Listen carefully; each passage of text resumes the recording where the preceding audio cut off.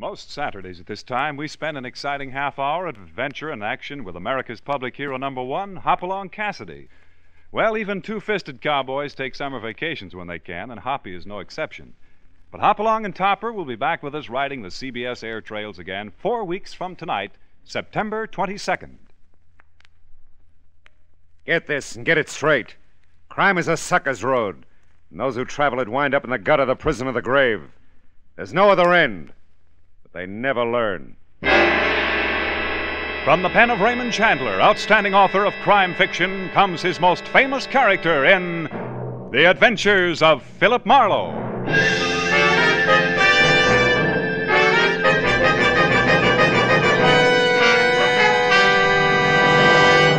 Now, with Gerlad Mohr starred as Philip Marlowe, we bring you tonight's transcribed story, Heir for G-String.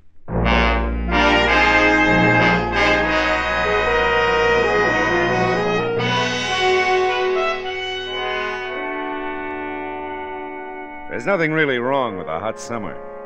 But if some sadist really wanted to bring out the worst in anybody, particularly me, after a steaming day, all he has to do is expose me to air conditioning. Take, for instance, the Broadview Hotel, which was on Olive Street in downtown L.A. It ground out alternating currents of cold air from what could laughingly be called the lobby.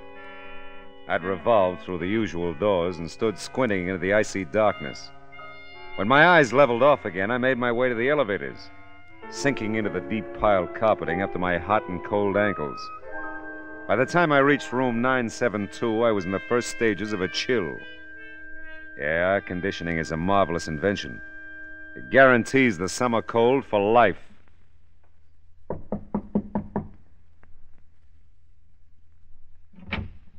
Oh, you're Mr. Marlowe? That's right.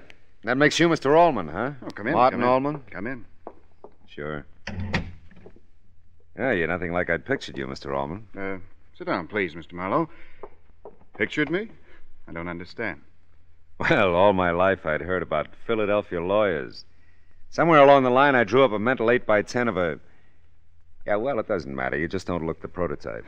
Perhaps that's because I'm only a junior partner in the firm, Mr. Marlowe. Yeah, maybe that's it. You know, it's an odd thing about prototypes, Mr. Marlowe. They'll trick you. Oh? For example, I've always had the idea that men in your... Well, I'll call it a profession. That's nice of you. That men in your profession always wore trench coats. Yeah, well, that's because Bogart looks so good in them. Yes. Well, about our business together. I'll be here in Los Angeles a few days representing the firm in a number of ways, but while I'm here, I hope to locate a man by the name of Buff Ryan. Did you say that first name was Buff? Yes, odd name, isn't it? Yeah. But that's beside the point.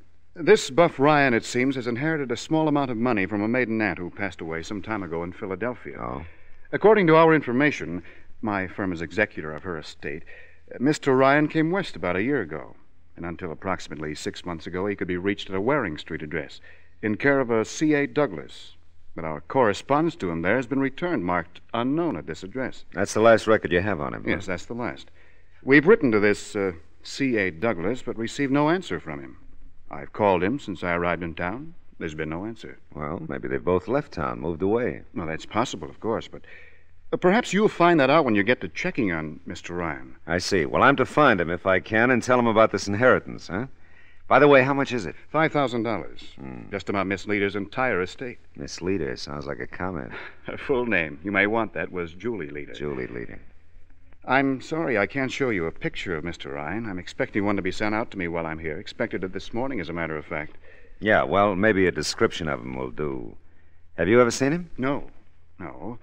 But we were able to find out that he's slightly less than 6 feet tall, light brown hair, straight. Blue eyes, weighed about 180 pounds when he left Philadelphia a year ago. No distinguishing marks about him, according to our description. Oh, yes, and he's about 35 years old. Well, that's pretty complete. Oh, you better let me have the last address you have on Ryan, too. Oh, of course. Here. I've written it down for you with the phone number I've been calling. Mm-hmm. I'll be handling most of my business affairs right here at the hotel, Mr. Marlowe. I'll appreciate it if you'll check in occasionally. Let me know your progress. Oh, sure. I'd be glad to. Say around 3 o'clock this afternoon? Okay. Tell you everything I know, but then. Yeah, but then it might not be a thing. I know your reputation, Mr. Marlowe. You'll find him, I'm sure. Oh, don't get me wrong. If he's to be found, I'll probably find him. But I have missed, you know.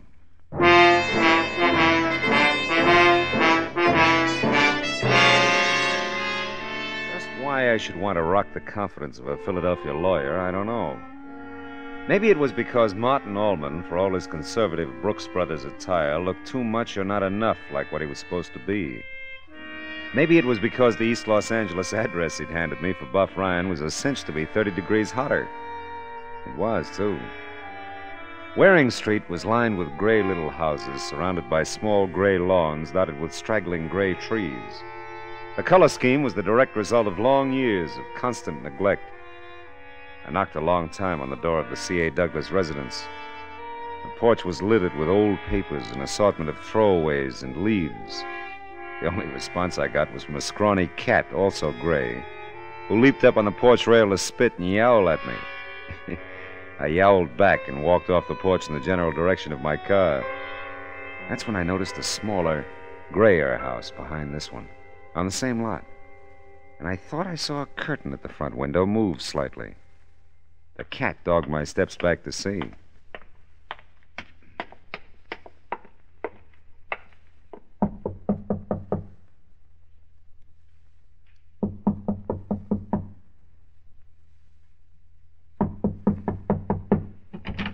Yeah? Oh, pardon me, but I'm trying to locate C.A. Douglas. Does he still live in the house in front of you? I don't know. I haven't seen Mr. Douglas in quite a while. Oh. You think he moved away? Maybe. I don't know. How would I know? I don't know. Well, look, I'm in kind of a hurry. I'm getting dressed to go to work. How long have you lived here? What difference does it make? Did you ever know a guy named Buff Ryan? Of course not. Why, of course not. Why not just know? Listen, I don't know hardly anybody, and I don't know you, and... now it's the phone. Go away, will you please, mister? No. No, I don't think Hello? I will, honey. She was tall, very blonde, very good to look at. A fresh blue housecoat wrapped around just the way it should. And even after I entered the spotless little living room, the faint aura of her cologne lingered on. I couldn't tell anything about the phone conversation she was having in the next room, but I could tell a lot about her by the several scantily clad pictures of her that greeted me from various points of the room. Yeah, I could tell a lot about her. Hey, what's the idea? You just can't walk in here. Do you want me to call the police? Not especially. I was just admiring your pictures. So? Yeah, you have exceptional handwriting. You're pretty nosy, aren't you?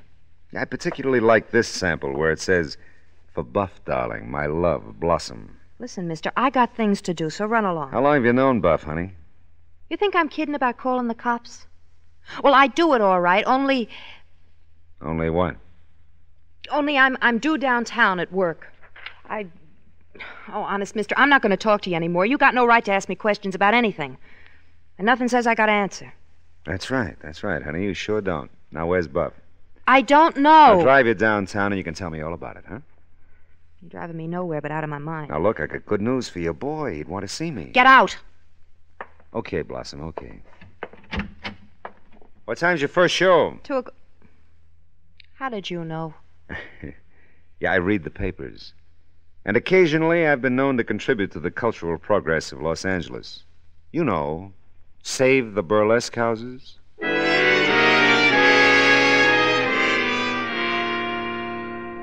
The pictures she'd autographed to Buff had been propped up between my sugar bowl and the salt shaker the Sunday morning before, in the theatrical section of the Sunday paper.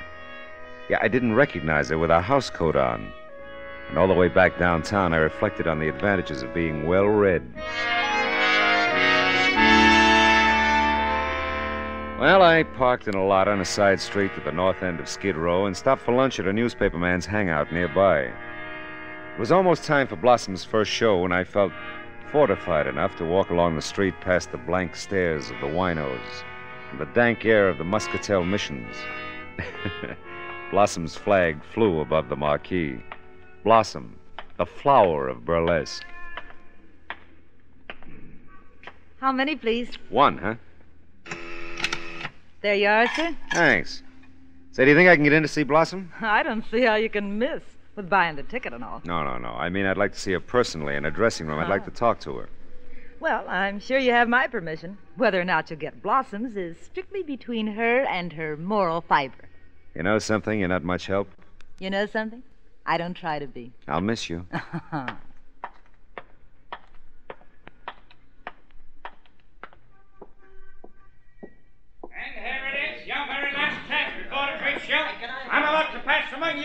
boxes of delicious chocolate candy with the nuts inside.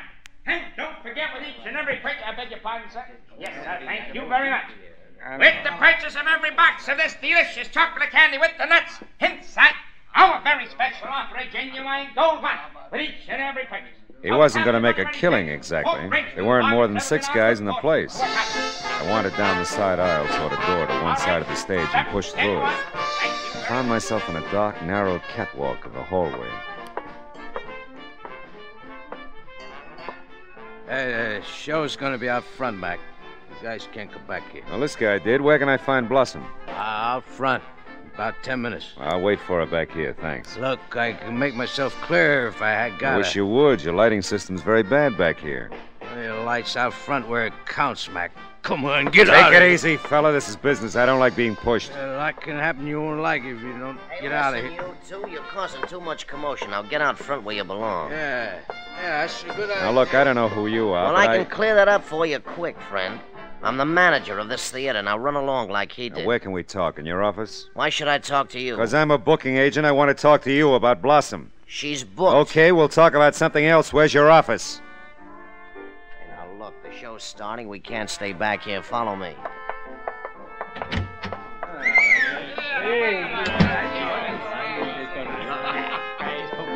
Hey, Jerry, You sure have a bunch of art lovers in the audience. Sure. It's a class show.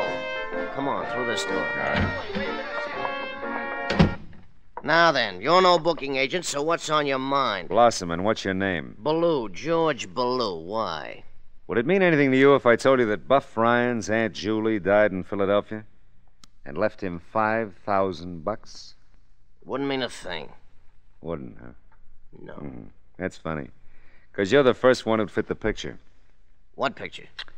Slightly under 6 feet tall, light brown hair, straight, blue eyes, about 35 years old, weigh about 180. Hey, what are you trying to prove? That you can see me? Maybe. So my Philadelphia message doesn't interest you, huh? Nothing about you interests me except how you got in here in the first place. Bought a ticket. Then go on out and see the show. I think I will. I also think I'll stick around and see Blossom after her performance. I wouldn't do that. If I were you, I'd see the show and get out. I don't want any trouble around here. I don't either. And if you see Buff before the show's over, tell him I'm out front, will you? I said I don't want any trouble. You're in a rut. I walked down the aisle that led backstage, the course I'd already charted. Blossom's costume was less demure than her blue housecoat. There was a school of thought surrounding me that this was more effective. Near the door, I stopped a moment in silent appreciation. Don't look at her like that. I didn't know I was. Don't get any more ideas about going back to her dressing room. I ain't gonna like that. Now, look. Go back to your seat. Live it up. Ballou said it was okay. He wouldn't say that. He knows better. All right, go tell him he knows better. Yeah, I will. You stay here. It was the same voice I met backstage the first time. The same pungent odor of muscatel. And before he'd lurched back up the aisle, I'd had a good look at a twisted face and a pair of watery blue eyes. Backstage, I waited for Blossom's act to conclude. It did. Oh!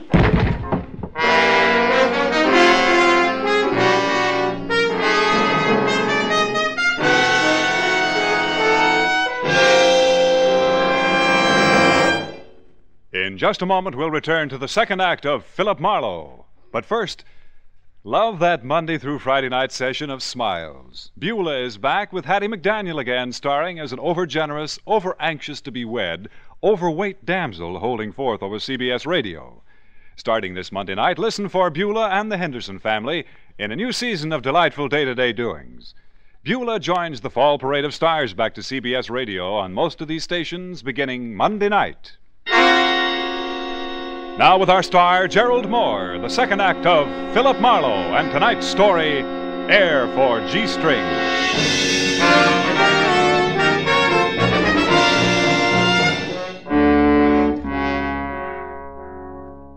I couldn't have been out long. About 8 bars of imagination unless I'd missed a full chorus. At some point, I was fuzzily aware of being carried sack-style somewhere, then being dropped not too gently onto a set of the noisiest springs I'd ever heard. This music lulled me for a while, and then I heard a door slam. And my head rolled off on the floor and broke. Come on, Marlowe. You're not dead. Is that official? How'd you get in here, anyway? You wouldn't believe me if I told you. I hardly believe it myself. You're not supposed to be back here. I know. I've had that pointed out to me several times now. Yeah, and I didn't think I told you my name. Your wallet was on the floor. I can read. Oh, yeah, well, good for you. Who hit me, and with what size sandbag? I don't know. You never know anything, do you? Listen, Mr. Marlowe, you've been barging in all day where you're not wanted. Why didn't you tell me Buff was a wino? Ooh! Hey, look, that's what's left of my head, huh? I hope it hurt.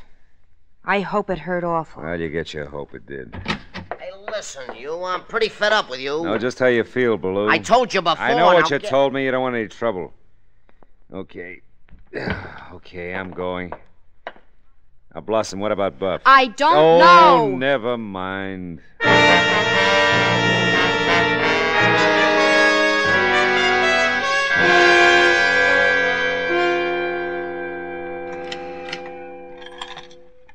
Now, don't tell me you want another ticket. Not me, kid. I've taken the cure. How is your moral fiber? Like Gibraltar. You know a guy named Buff Ryan? For free, I don't know my own mother. You don't, huh? Mm-mm. See your point. Here. Here's mine. Memory getting any better? It's clearing up a little. Thought it would. Well, when he ain't here, which he ain't right now, he's usually at Mother Morris's. That's for one. Mother Morris's, huh? Mm-hmm. Flophouse, 3 doors down. Or for 2, try Tilly's, 4 doors down. A saloon. Thank you.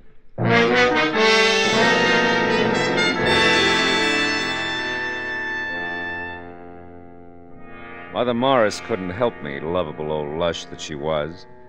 And a penetrating search of the 25-cent bed she sold revealed a lot of things. But no Buff Ryan.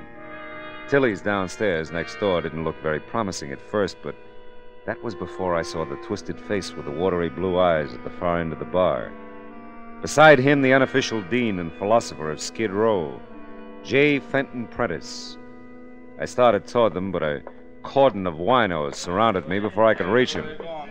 That's him, Prentice. That's the one. Yeah, Prentice, I'm the one. Will you call the brothers here off, make them breathe in another direction, and let me talk to Buff? We're a close association here, Mr. Marlowe. Outsiders are not welcome. Oh, come on, Prentice. You know me well enough. Perhaps, Mr. Marlowe, but we know each other better, my associates and I. My young friend Buff here quite obviously does not wish to talk with you. We're merely respecting his wishes in our own way. Oh, come on. Look, this is cockeyed. Maybe this isn't the place to say it, but you've inherited money, Buff. That's all I came to tell you. Really? Yeah? Who died? Your Aunt Julie. Don't let him say any more, Prentice. Don't let him get to me. I gotta get out of here. If you gentlemen will restrain Mr. Marlowe. Buff, you crazy fool! Listen to me. There's a lawyer here from Philadelphia to see you. He's at the Broadview. Will you, for heaven's sake, get in touch with him? Listen to me. They will, son. They will. The lawyer's name is Martin Ullman, you idiot. Go see him. Let go of me, you stupid dolts. Yeah. Thanks, Prentice. Nothing. Buff was nowhere to be seen when I hit the street. Didn't matter. It was 3 o'clock. I delivered my message from Martin Ullman. Buff could take it from there. Now, I may be wrong, but most guys like to inherit dough. Still, you can never tell with a wino. And Buff was, as they say, bona fide. Martin Ullman was glad to see me. That was a nice change of pace. I told him all I knew. Didn't take long. I'm afraid you've had quite a bad experience, Mr. Marlowe. I'm sorry. I'm sorry, too. Oh, by the way, this picture arrived. Special delivery from Philadelphia about an hour ago. Oh? Is this the reluctant chap you tracked down? Let me see that. Oh, yeah, that's Buff, before Muscatel. Well, you've done a fine job, Mr. Marlowe. I made your check out for you. Thanks. Say, you going to try to get in touch with Buff yourself? Perhaps. Not personally, of course. You're certain that Waring Street address, the little house in back, should reach him? Yeah. Or I suppose you could get in touch with him through Blossom at the Burlesque Theater. Mm-hmm. Well, we've done all we can for now. Unfortunately, I've been called back to Philadelphia. I'm taking a plane out in an hour. Well, what about Buff and the inheritance? Well, Now that I know he can be reached, we'll mail it to him. After all, we can't force it on him, now can we, Mr. Marlowe? No, doesn't look like we can. Yeah, well, he's all yours, Mr. Ullman. Martin Ullman seemed satisfied that we'd done our job. So I left, wishing someone would come up to me and tell me Aunt What's-Her-Name had left me 5,000 clams. When I got back to my car, I had it all figured how I'd go home and forget what Martin had called quite a bad experience. One look inside my car told me it wasn't going to work out that way at all. You weren't as long as I thought you'd be, Mr. Marlowe. How'd you get here from Skid Row, Prentice? Fly? I always taxi. How nice for you. After you left Tilly's, I fell to thinking, Mr. Marlowe. Quite a fall.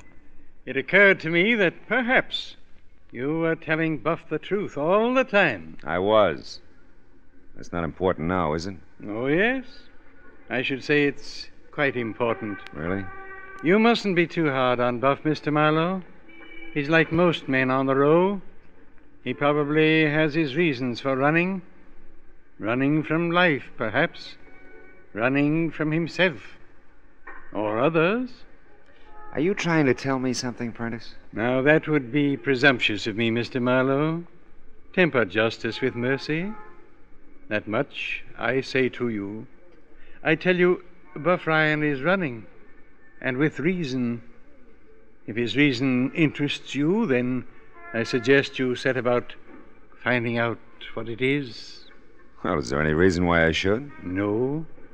No, there isn't, but this much I do know. He has left the row. And he is running.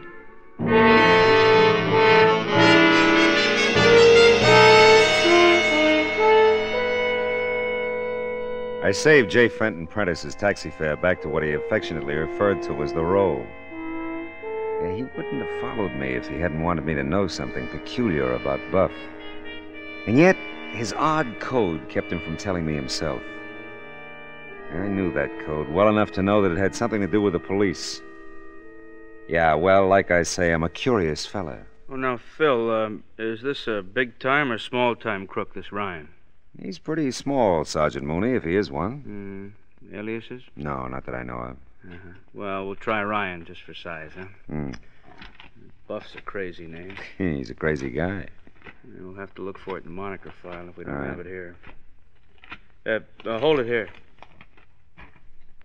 This your guy? Where? Oh, yeah. Yeah, that's it. Let's see that, will you? Take it out of there. Yeah. Let's see, not much of a record. Suspect, armed robbery, charges dropped. Suspect, extortion, charges dropped. I wonder why they bothered to take his picture. I don't know. Aliases. Buff Ragland, Bob Rutledge, C.A. Douglas. Hello. What? Takes care of one question mark. Does it? Yeah, take my word for it, kid, it does. Let's see. Last question in connection with the slaying of Julie Leader, Philadelphia. Wait a minute.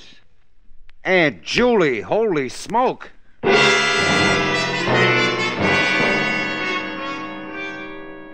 I knew I didn't like this Martin Ullman. I didn't bother to check his record. I got the picture. No wonder Buff ran from me like the plague. Martin had suckered me into setting Buff up for the kill. Marlowe, the finger man, that's great. Well, I got back to the theater and practically nothing flat. Yanked Blossom practically off stage, shoved her into my car, and drove like mad to the little gray house behind the little gray house. Prentice said Buff had left Skid Row. If he wasn't on Waring Street, he might be anywhere, including dead. Martin was paying off a cab driver in front of the house. Blossom cued me to the alley entrance and back. Please, God. Please don't let anything happen to him. Don't crack now, honey. We'll make it in time. If you just let us in. He's got to, Mr. Marlowe. He's my husband. Okay. Take it easy, baby. Stand away from him, Blossom, or I'll kill you, too. No, Buff, no. Now, listen, Buff. Martin's coming in the front. You can't waste time with us. I don't believe you, Marlowe. You're part of the deal. Hey, what is this? You should have listened to me, Buff. I'm sorry, Blossom. I had to. He's all right. He's just out. Now, listen, you got to answer that front door. No. Answer it. I'll be right behind the door. He won't do anything to you. Just let him come in. But I'm afraid. So am I. Come on. Oh, how do you do? I was looking for a gentleman by the name of Buff Ryan. I'm an old friend of his. I understood he lived here. Yes. Yes, he does. Is he at home now? Yes. Won't you come in? Oh, thank you.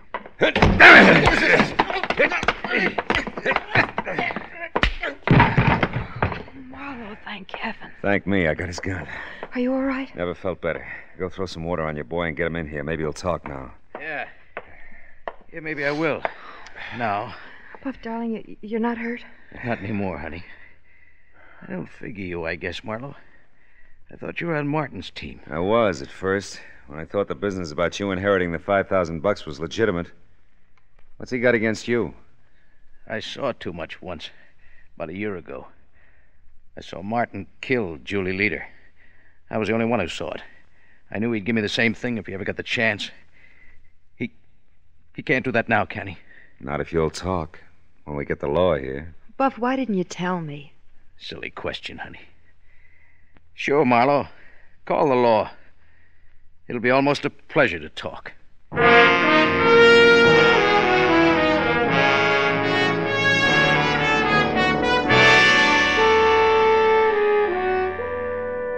So much for that.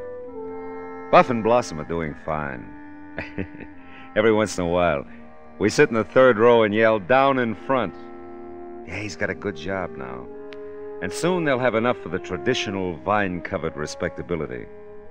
Oh, by the way, he's taken to wearing Brooks Brothers type suits.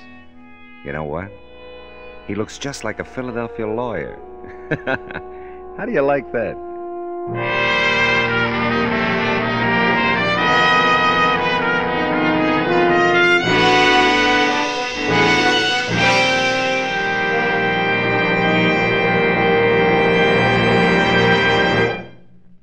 The Adventures of Philip Marlowe, bringing you Raymond Chandler's most famous character, starring Gerlad Mohr, are produced and transcribed by Norman MacDonald and written for radio by Kathleen Height.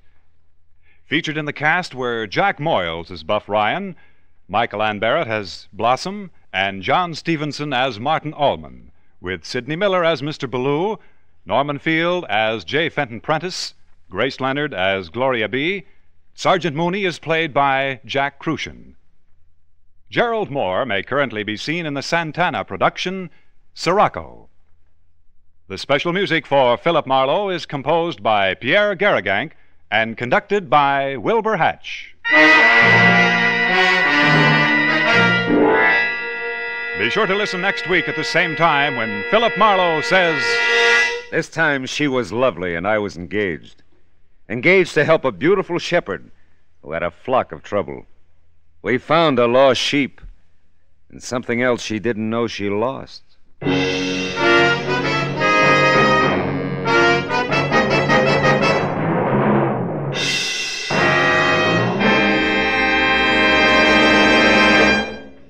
This coming Monday night, keep the evening free because the great fall parade of stars and shows back to CBS Radio will begin in earnest. Enjoy suspense moving into Monday evening, Raising the Curtain with William Holden in the leading role of a brand new spine-tingler. Enjoy Lux Radio Theater's The Mudlark, starring Irene Dunn and Sir Cedric Hardwicke. Enjoy The Bob Hawk Show, back in business with $3,000 to start the season's whiz-bang fun. Yes, they're all coming back to CBS Radio this Monday night. Yours on most of these same CBS stations. Today, with the country rising to meet the challenge of aggression, the Red Cross has been asked by the government to undertake tremendous tasks. By giving generously to the Red Cross, you'll help mobilize for the defense of your families, your community, and the nation. Give as much as you can today. Clarence Cassell speaking. This is the CBS Radio Network.